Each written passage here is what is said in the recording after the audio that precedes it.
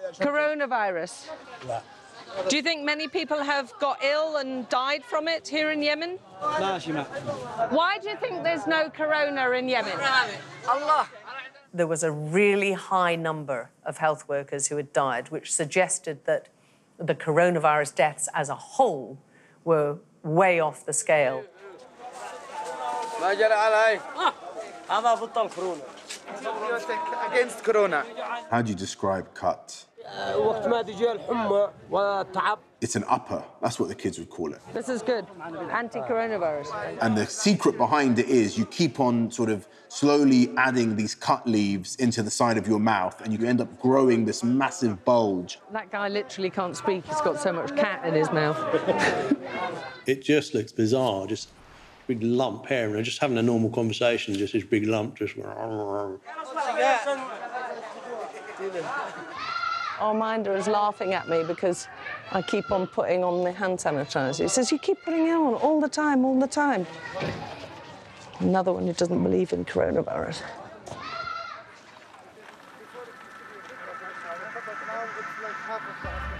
We went to the main coronavirus hospital in Sana'a. What the doctors were saying there was very different to what the Houthi authorities were telling their people, which was that coronavirus wasn't really an issue or a problem. Can you hear me all right? There was a really high number of health workers who had died. That was very worrying because the medical infrastructure is so fragile anyway. We are in an emergency situation already. It's tough. We hope to another organization to help us. We hope to send a message for the world to stop the war, stop the conflict, and help the Yemeni to negotiation and peace. Coronavirus is definitely rampant and much worse than what the authorities are saying, but it's not nearly as bad as all the other problems that Yemenis are having to cope with.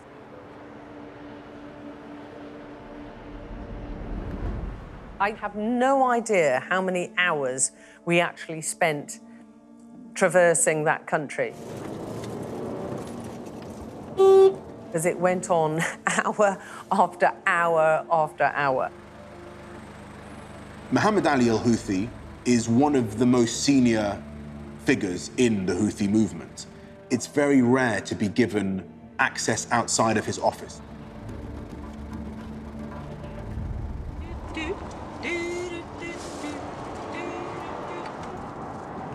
Alex is singing.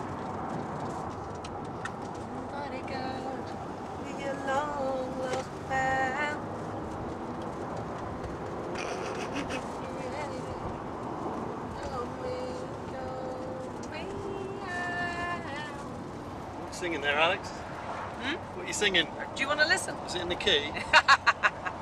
Oh, funny.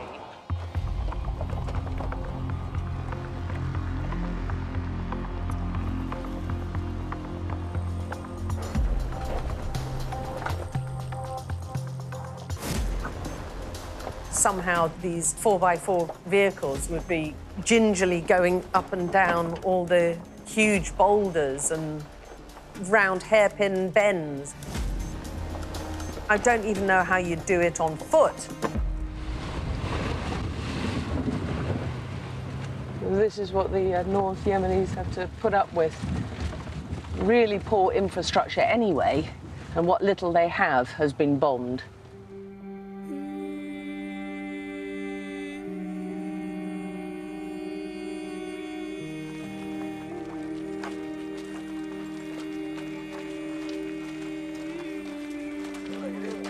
So here you have Mohammed Ali al-Houthi, one of the most influential people in the Houthi-controlled part of the country.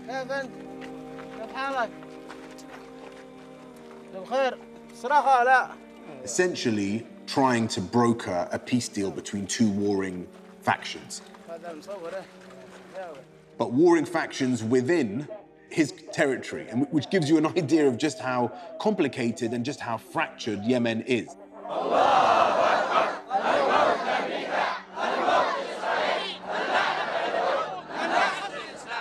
What was most notable was, one, almost everyone had a gun or a weapon. And two, how united they were in their condemnation and hatred of the West and America.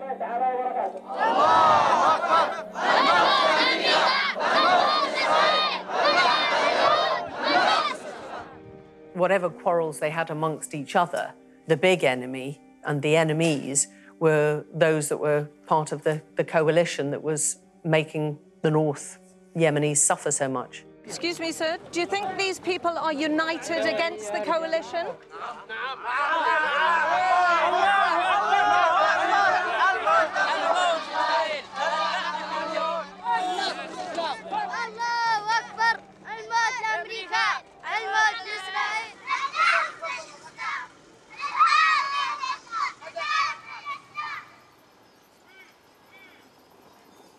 We'd heard of this attack, an airstrike, in a very remote mountainous area near the Saudi border.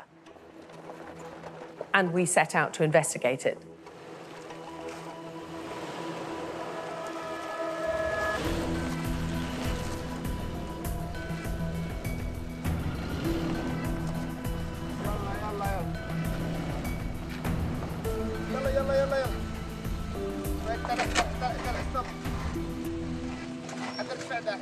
Yeah, the journey to the Washa area was incredibly difficult.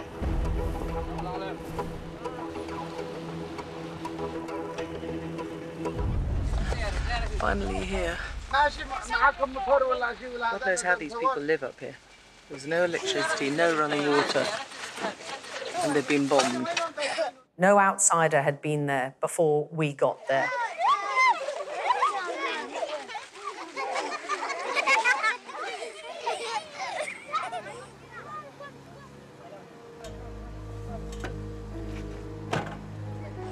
قالت ايش هذا اللي موجود هنا؟ هذا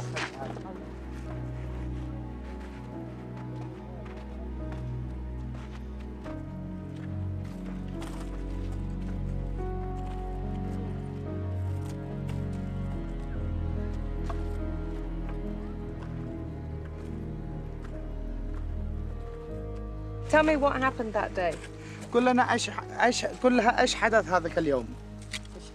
حدث يوم الأحد تاريخ On Sunday, 12th of July, 2020, they targeted this house that used to contain 3 families.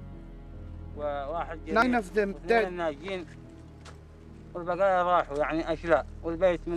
This house used to be 4 rooms and a living room, and all of it is destroyed. All of them women and children. I saw body fragments in my roof. هذا ناس مساكين أطفال كلهم حريم 7 حريم. And most of them are kids and women. لا لقيتوا شظية لا لقيتوا شيء ولا شيء عاد موجود.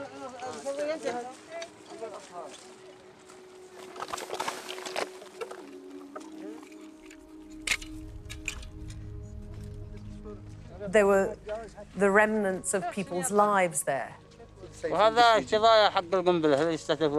This is the shrapnels that we found from the missile. All around here, as far as you can see, there is just mountains, farms, small communities.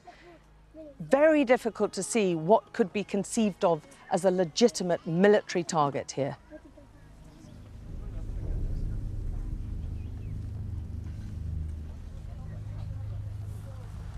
Ahmed, do you get depressed seeing things like that over and over again? Yeah, it was very, very difficult. But the most important thing is we send the story to people all around the world. They have to know how people are suffering. It's one of the most difficult trips that I have done, but I really think it's worth it. Even all of the barriers and how it's very hard. And you can see now how it's very difficult. Thank you, Sameh. Well done, Sameh, Habib. My drivers are the best always. Well done.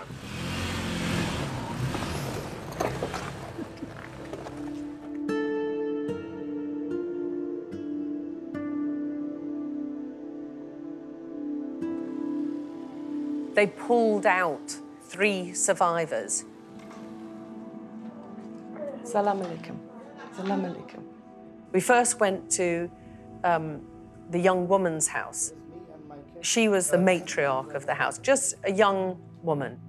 She had 2 children who died in that bombing. ثاني نغيروا علي ما أدري إنهم هم ماتوا وقمت نعضه وخرجت لما أنا وخرجت ابني ولا رأيت إلا البيت دمار زهد إنها طاير ضربت.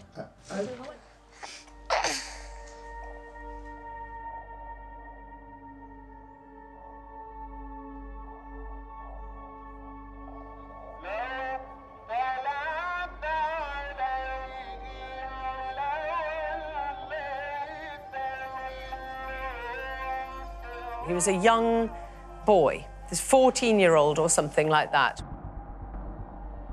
أكيد قعدت 5 أيام I was in a coma for 5 days.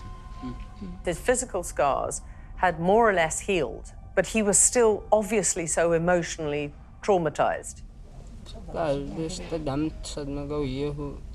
I was very shocked when they told me that most of my family have been killed. We got our stories out whilst we were in Yemen, and Alex, in fact, got an email from a senior UN lawyer who is investigating accusations of alleged war crimes.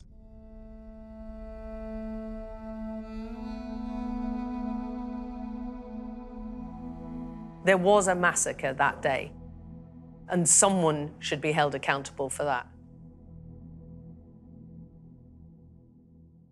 It's very hard to exaggerate just how bad the humanitarian crisis is in Yemen.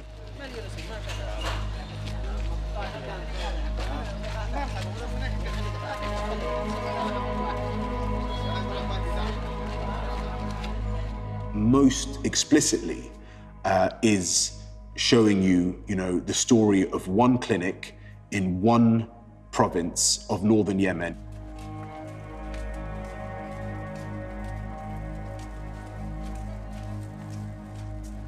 That was the introduction, this is the real side of it now,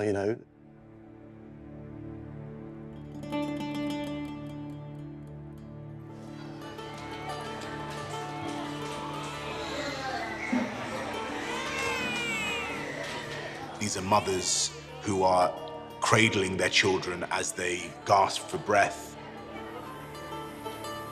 Every single child was in a terrible state. Most of them were there because they didn't have enough to eat. Here in 2020, there are children dying. Lots of them dying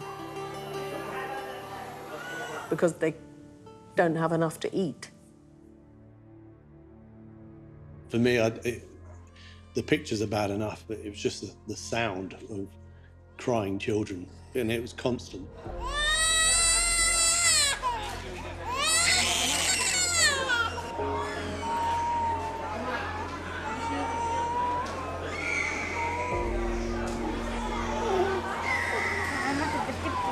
Oh, poor thing.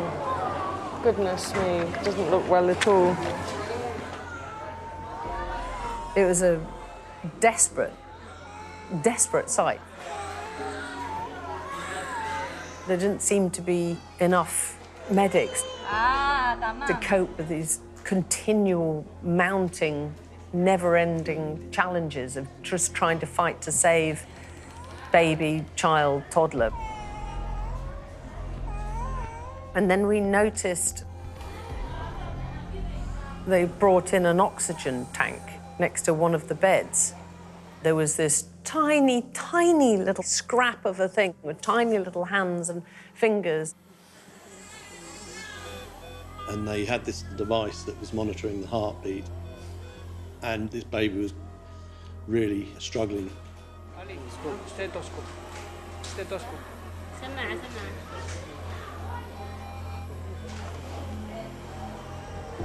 Very low, very low, very low. Go.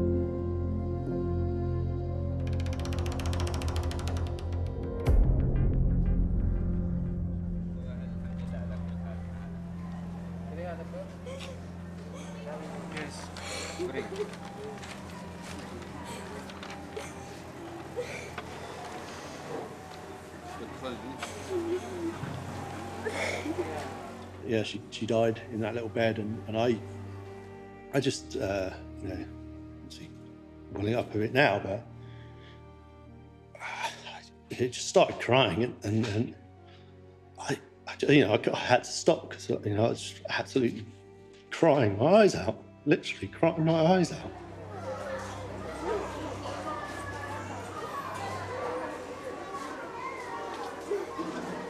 I just couldn't see my hand, let alone the lens, you know. I just had to stop what I was doing.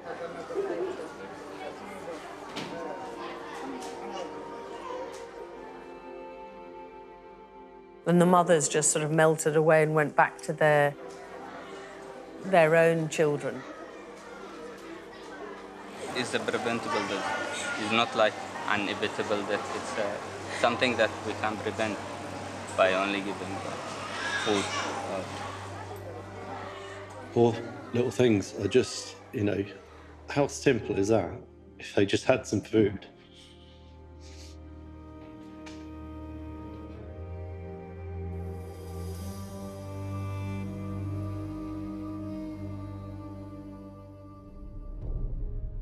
These are the kinds of stories that you find across the country. It's not in one specific place, it's not on one specific side. It's children who are starving to death. It's children who are being maimed, who are being shot, who are being killed, in some cases being recruited as soldiers to fight. It was just frustration, I think, was the overwhelming takeaway that I had. It was just an absolute frustration that this has been going on for years. It seems like there's no end in sight, frankly. It doesn't matter how much all these other countries try and absolve themselves of responsibility. They are all responsible for perpetuating this war. Because right now, Yemen's just in the middle of a war that's not even in their control.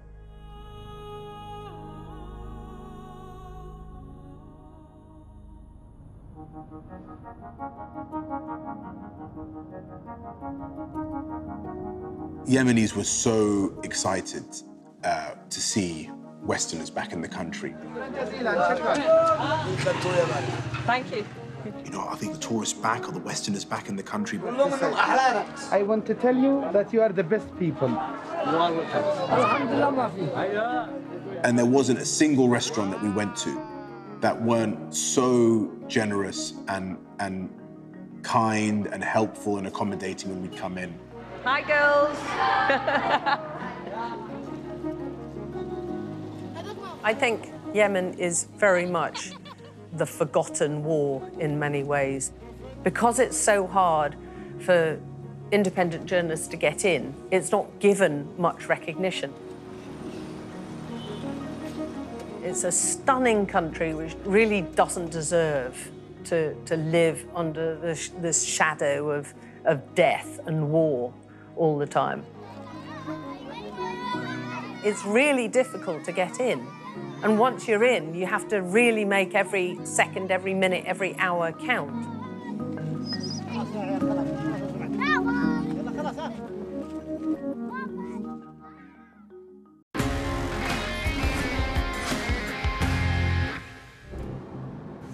The guy in charge was basically like out of a Tarantino movie.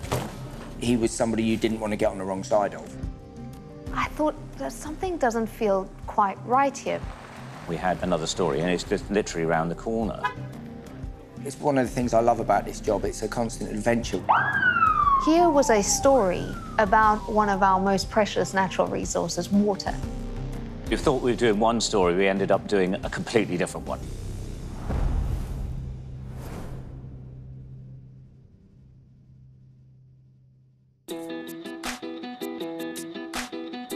Mexico is a fantastic place to work.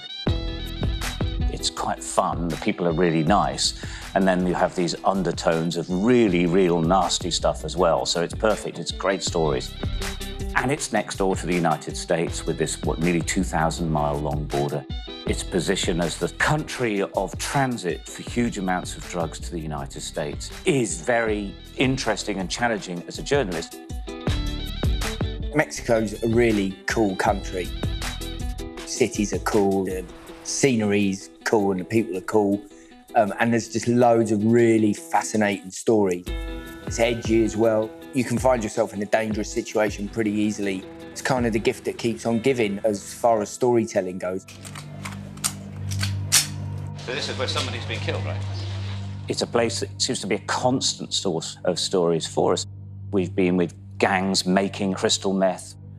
We have joined the police and we've joined drug cartels in Acapulco. We've been to opium fields that you could never get to unless you knew they were there. And we've been with people being trafficked across the border to the United States. You're often dealing with inherently dodgy people. You have to be thinking constantly about your own security. You have to be thinking about if they're telling you the truth. Yeah, well, here we are in Chihuahua. I'm not absolutely certain what we're up to really at the moment. So we're once again trying to be with crime gangs, and you never know if they're going to be on time or not.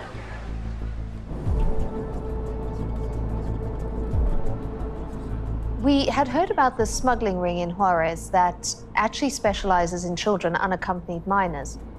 During COVID-19, the Trump administration deported many children back to Mexico, and many were trying to get back to their parents, to their families inside the US. So there was this whole market, for lack of a better word, in smuggling children.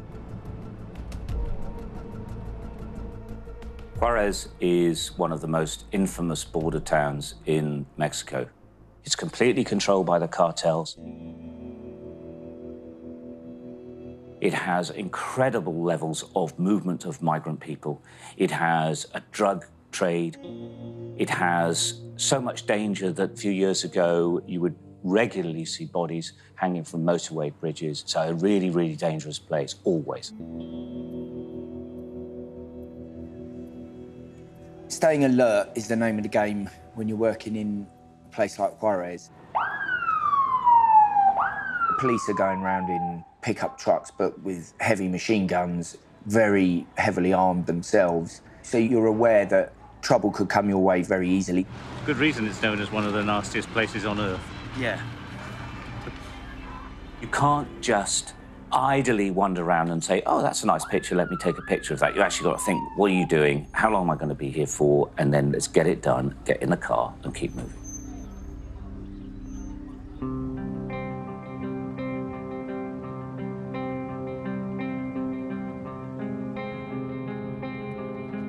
Ulysses has worked with us for a very long time now. He's our main guy. He gets things done. He understands what we need. He's the guy who will reach out to various contacts to make stories happen.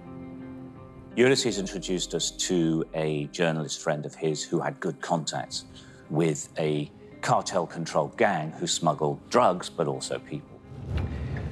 Well, we're off to meet a house with coyotes. Now, coyotes are people who take would-be migrants to the United States across the border. We've met loads of them over the years.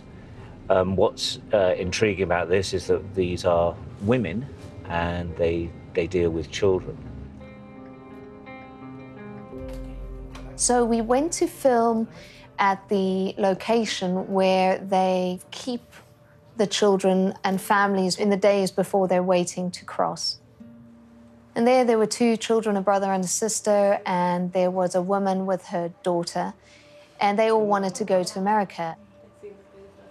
We met a woman who was the coyote, who was going to be their guide. Some people would say that you shouldn't be doing this because it's up to the authorities, the children should go legally and it shouldn't happen. What do you say to those people? No se debe de hacer, pero, o sea, tienen que estar con sus papás.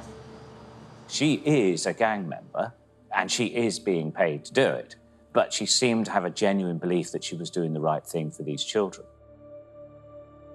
They have no real moral issue about what they're doing with children because actually they're doing humanitarian work because they're reuniting them with their parents. Okay. And then we met the ringleader who runs this network. Okay. He pulled out, you know, a kilo of cocaine. 750 gramos. Friendly to us, but he was somebody you didn't want to get on the wrong side of. The process of getting over, how is it done? Are women less stopped? Una mujer puede andar con niños, un hombre no. Imagínate con niñas. The guy in charge was basically like out of a Tarantino movie. I mean, you couldn't have made it up. He was an interesting character. I had no reason to doubt that he is indeed a gangster in charge of the coyotes that move the kids, and certainly has some part to play in the movement of people and drugs for the cartels. People like him are not unusual in a place like Mexico, and certainly not in Juarez. Mira.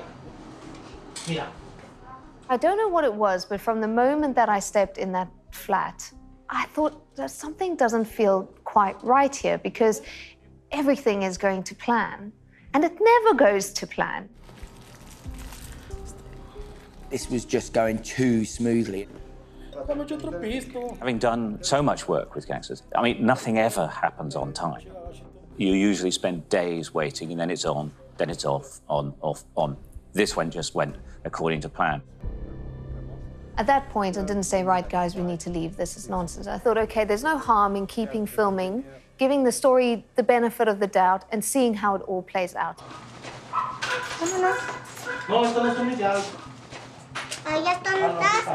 We were then invited to join them as they moved up towards the border with the United States. There was this lady and her young daughter that were going to be smuggled across. But why would you be doing the crossing in the middle of the day? It just doesn't really make sense. If they don't want to be seen, surely you'd go at night. For me, the absolute main box tick, if I can put it that way, to verify the story was going to be actually seeing these migrants cross the border, like actually seeing it with our own eyes. Crossing over the Rio Grande, which is once upon a time a very major river. It's now pretty much a sort of dry canal to all intents and purposes. And on the other side, they're going to be picked up by people who are waiting for them. Initially, we'd thought that I might break away from the rest of the team and go up to the border to witness the crossing. But that suddenly got the kibosh. And then it was that we couldn't drive to a place where we could actually oversee the border. We had to stay back. And it became apparent that they didn't want us to see the crossing. And again, alarm bells ringing. We did not see them cross into the United States. It just all felt wrong at that point. We didn't see them crossing. That left me feeling very uncomfortable, because although there were elements of the story that I believe were absolutely true and that the characters as individuals were true, I just wondered whether the scenario that we had just filmed was actually a real scenario. And as it turned out, actually, all of us individually, including our fixers, were kind of struggling a bit with it and thinking something's not quite right here. And that's when, as a team, we actually sat down and had a conversation about it.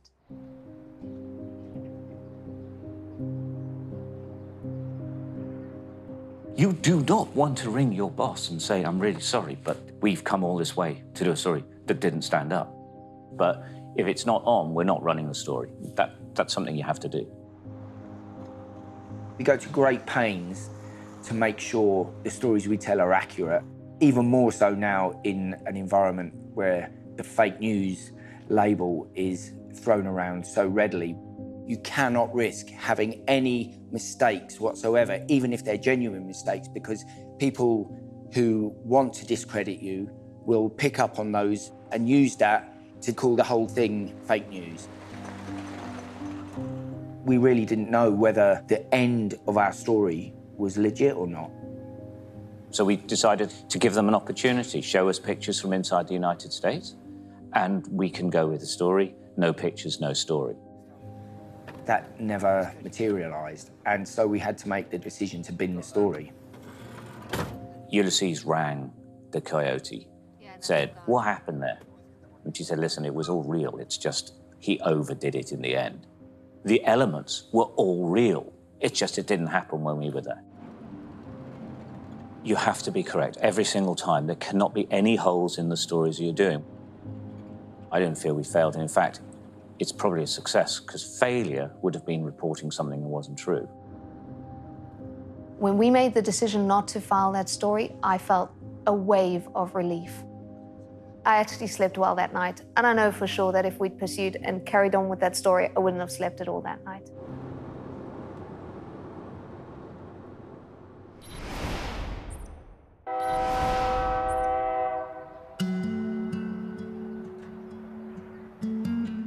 You're disappointed. You've spent a lot of time working on this story, but you have to accept it didn't work out and you move on. And of course, the amazing thing about our job, perhaps the amazing thing about Mexico, is that it's actually another story, and it's just literally around the corner. And we had one more that we'd been looking at for a while, which is about a dispute between local farmers and the Mexican government over water. Chihuahua is a huge state and a very dry one. It would be a desert, but it has huge rivers that flow through it, and those rivers then go into reservoirs, and from the reservoirs, they can basically feed the earth and grow, and as a result, it's sort of agricultural center for Mexico, and it's full of farmers producing a whole range of vegetables and livestock. It is a massive production area, and that's all to do with irrigation. One of my concerns going to do this story was that it was almost too local for international viewers to grasp it. But what really struck me was that here was a story about the future of one of our most precious natural resources, water. Mexico and the United States have a 70-year-old agreement for sharing water. On one side of the country, Mexico sends it to the United States, and on the other side of the country, the United States sends it to Mexico. Mexico messed up its water supply agreement to the United States and decided they needed water from reservoirs. Reservoirs belong to the farmers who need the water to grow the crops, which, ironically, are then sold to the United States, 100% of them. That was the basis of this story. International agreement between two big countries and a small group of farmers stuck in the middle saying, you're not having our water. The farmers, they had taken over the dam from the authorities and were not going to budge. It was their water as far as they were concerned, and it was going to stay that way. What we found was a real eye-opener, because we met educated, successful, non-violent, non-aggressive, big farmers prepared to actually fight, physically fight, the National Guard to save their water. It was remarkable. El agua que nos da de comer y es un beneficio para todos, ¿no? Tanto el agricultor como para el jornalero. Tenemos que defender el agua a comerlo, ¿verdad?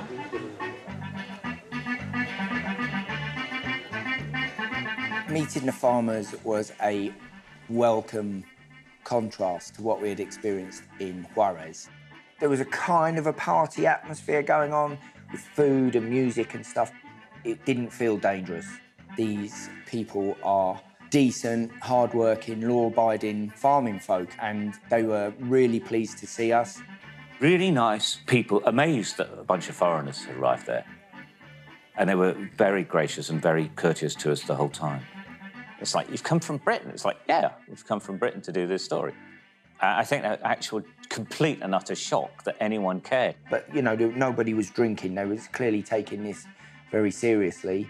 There were younger guys who were going out to do perimeter security around the local area. You wanna take a walk? We had not planned for Jorge to be the main character in our story, but there was something about him that was incredibly warm and genuine. So Jorge just kind of very naturally and organically became our character. Jessica? Jessica, yeah. Yeah.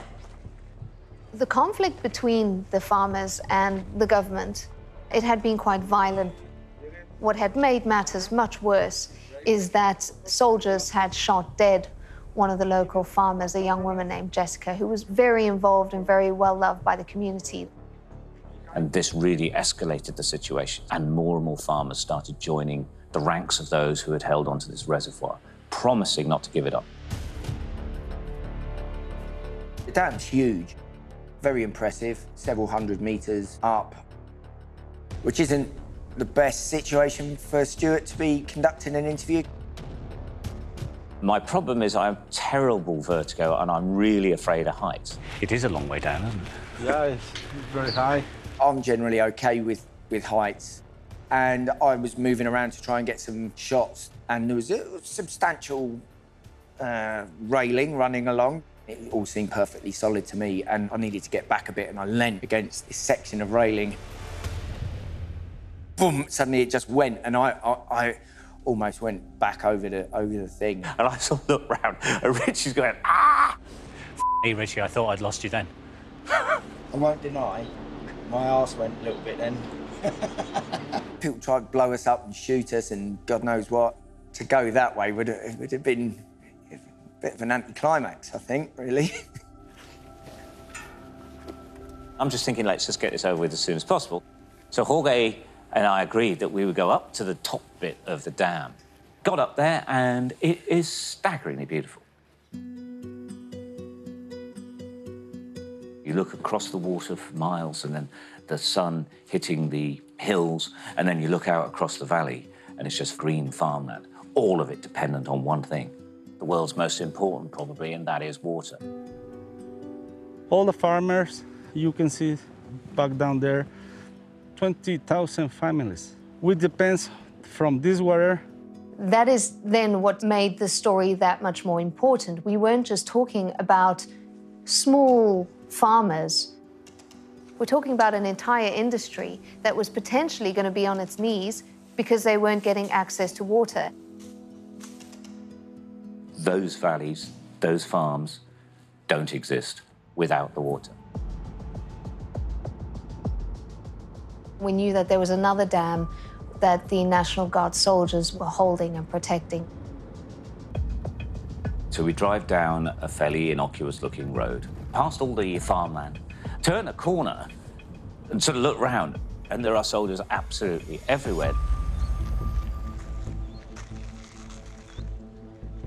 We're getting out. Are we allowed to film? They're in defensive positions, roadblocks, lots of them, all in full combat gear. They were prepared for violence. The soldiers themselves were really heavily armed, both with military weapons, but they also had riot gear. Yeah, it was a real eye-opener. It was kind of surreal to see that many soldiers standing protecting water at a dam. I think at least visually in that moment I thought, okay, so we've been calling this story Water Wars. Wow, it really does sort of look a bit like a war. What we wanted to do was to walk through their checkpoints and go up and see the dam. The army were having absolutely none of it, so we just thought, well, we'll have to find another way around. So Jorge said to us, if you want to see the water from that dam, there's not much of it left, but I can take you around the back roads. Farmers know how to get across their land, and so they knew exactly how to get around the army and take us to what was a huge reservoir, except there was virtually no water left. It went on for mile after mile after mile of basically sort of like a beach. The scene that greeted us, it reminded me of a moonscape. Clearly, it had been very heavily drained. There were like huge beaches, which had obviously been underwater very recently. It was really strange. I'm not sure I've actually seen terrain like that before. Well, the farmers tell me that this dam and the reservoir has been drained as part of the payment of Mexico's national water debt to the United States. In March, this was full. Suffice to say, in March, I'd have been at least 11 metres underwater. We should have been 11 metres underwater, but it had gone. And that is what they didn't want to happen to the farmers' dam, which was still full. This one had been let out to pay its debt to the United States. Worth remembering, the deal isn't bad for Mexico, it's good. The point is, from Chihuahua state, it's bad.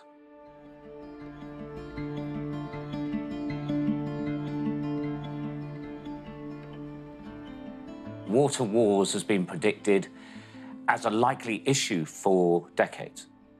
That story is just a microcosm of what is likely to become stories that affect countries all over the world. This is just a tiny version of it, but conflict will happen because of the lack of water as the Earth gets warmer and warmer, and there's absolutely no doubt about that. It's one of the things I love about this job. It's a constant adventure, and you genuinely do not know when you set out on the road what you're going to find at the end of that journey. We went off to do what we thought would be another crime story. We decided that it just didn't stand up, and we made the right call, and we're all happy that we made that. And then we moved on to another story, which was, you know, could have almost been seen as a backup, but just goes to show that you just don't know what you're going to get. And turned out to be a little gem. It's always rewarding, and it happens very rarely, but it is always rewarding to do a story that you feel has actually had an impact.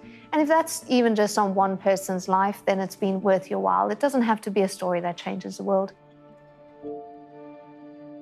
Within 24 hours, the Mexican and United States governments reached an agreement. They decided to delay the water release and that there would be another arrangement made.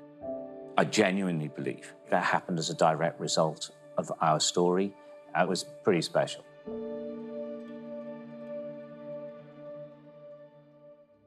Desperado, why don't you come to your senses? You've been out riding fences for so long now. It may be raining, but there's a rainbow above you. You better